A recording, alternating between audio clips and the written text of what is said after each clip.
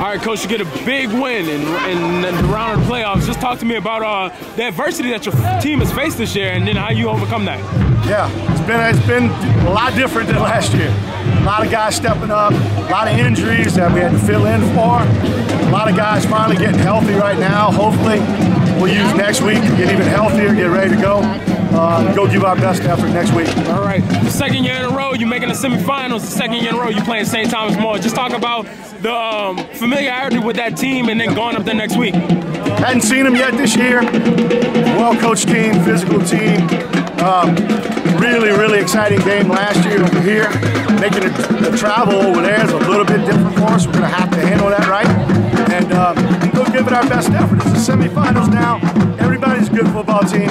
And everybody's playing well right now, so we're gonna have to play our best to have a chance. Let's talk about the big play of Diedrich today, man.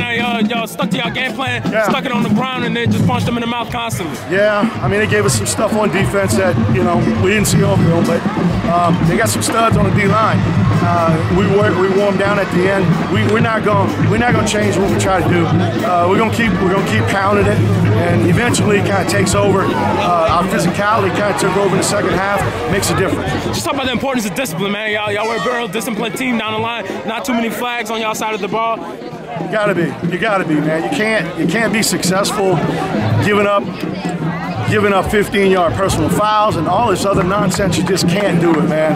And we're not physically gifted enough to do that. So we have to be able to play disciplined football, control the football, make good plays on defense, and that's how we advance. And there's no secret to that. Just break down that heck of a performance you had today, man. You had 4 touchdowns. Let's talk about sticking it on the ground and just being methodical through the game.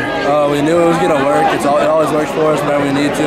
We knew their linebackers would be coming out of the field, so we just handed it off and got out of the field. Did you see all of those looks on film this week, or did they throw some things in there that you hadn't seen? We knew they were going to be pursuing upfield, so we had game plan for it all week.